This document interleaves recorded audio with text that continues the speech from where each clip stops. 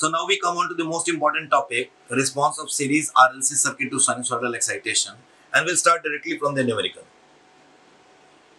There is a sine wave, let us suppose 10 sine 2 pi t, 1 ohm, 1 Henry and 1 farad, all for simplicity.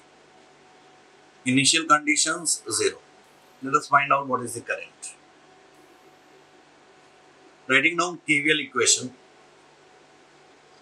Vt which is equal to 10 sine 2 pi t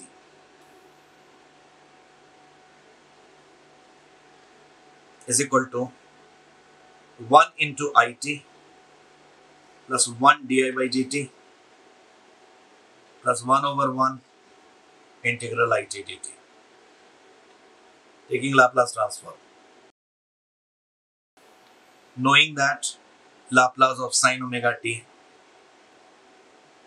is omega over s square plus omega square. So Vs which is equal to 10 into 2 pi over s square plus 4 pi square is given by Is plus SIS plus Is over S, which becomes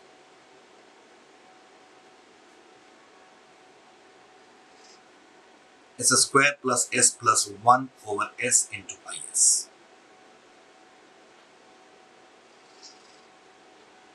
So Is can be written as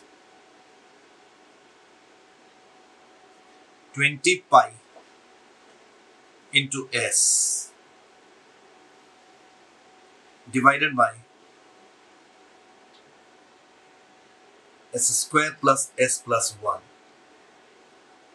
and S square plus 4 pi square. Let Is is equal to As plus B over S square plus S plus 1 plus Cs plus D over S square plus 4 pi square, which is equal to 62.8 S over S square plus S plus 1 and S square plus 39.43.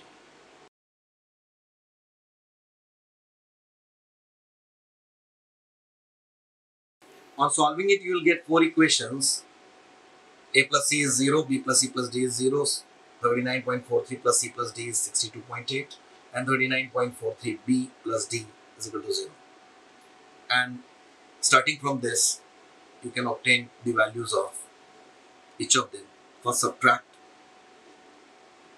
C plus D from both of them. So you will get an equation.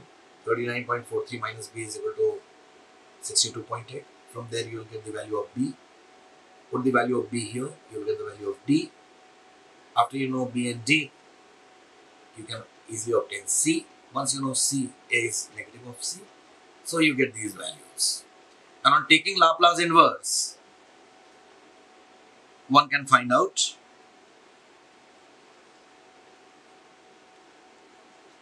IT.